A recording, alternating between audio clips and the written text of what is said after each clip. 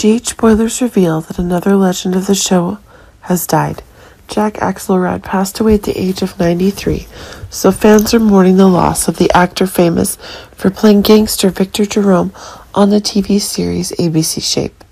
In fact, one of GH's most notable days was actually one of Jack's own breakouts, as he became the biggest villain on the show from 1987 to 1989, and it was truly in these extremely glorious times.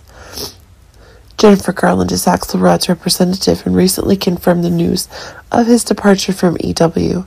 Jack Axelrod died of natural causes on November 28th in Los Angeles, so Garland provided an update on the loss.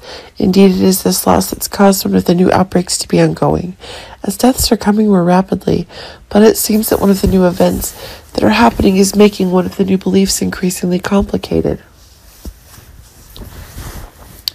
Just as Bobby's death was confirmed, it seems that a memorial service for Jack is also being held.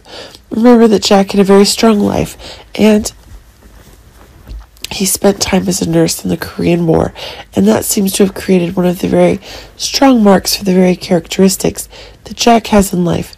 But really, with Jack being on GH, it was truly one of the beautiful times on the show, as his mark created an extremely solid foundation for the dangerous actions of others getting one of the new crazy events. Remember that now one of the new events is that Jack's legacy as Victor Jerome has made Cyrus and Victor Cassandine increasingly dangerous for him. But keep in mind that the legacy that Axelrod has on the show is one of the new troubles of Victor Jerome's only remaining child, Ava, is having new troubles related to the dangerous actions that she committed.